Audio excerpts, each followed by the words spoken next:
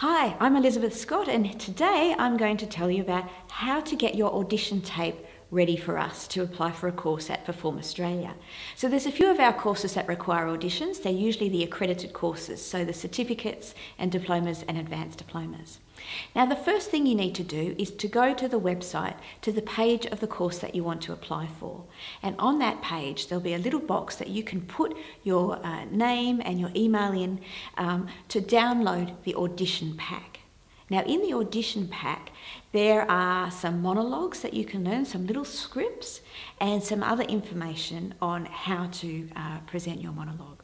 So you do that, you download the scripts, and then what you need to do next is to choose which script you'd like to learn. They're only fairly short, they're just a couple of paragraphs each, but what you need to then do is to go and memorize your lines. And that's probably going to be the hardest and longest part of preparing for your audition. There are a few ways to learn lines. One is simply to cover each line and remember it and go over and over and over it that way, cover and show, cover and show. Another way would be to use a voice recorder and record your voice just on your phone or something simple so that you can listen back to it over and over again and get those lines in your head. There are even apps out there for actors to help them learn their lines. So whatever suits you, use that method. But you want to be able to commit your audition monologue to memory. Now, after that, it's time to record your monologue.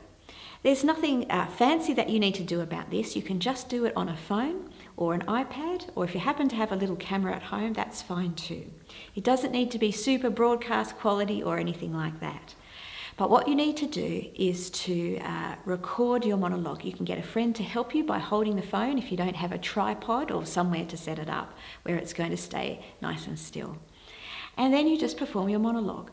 And when you do that, what you want to be doing is to be thinking about your character. So it's not just reciting the lines. When you have your practice of your monologue, once you've learned your lines, what you want to do is to see if you can bring a little bit of facial expression, a little bit of nuance to your character as you present the lines that they say. Now, you don't need to dress up in a costume, you don't need to have extra props or anything like that to illustrate your character. Just do it in your regular clothes and record it like that. So, once it's recorded, maybe do it, 2 or 3 times and just choose the best one and send it to us. To send it to us, all you need to do is to go to wetransfer.com, and the instructions for that are in the audition pack that you've downloaded from the website. Now, what this does is you can send large files to us directly by that method.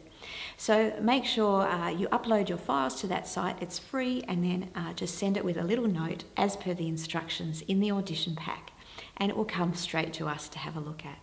So it's really quite easy, it's just those simple steps. So don't be put off by the long instructions that are in the audition pack. It's very straightforward, quite easy to do. It will just take you a little bit of time to prepare.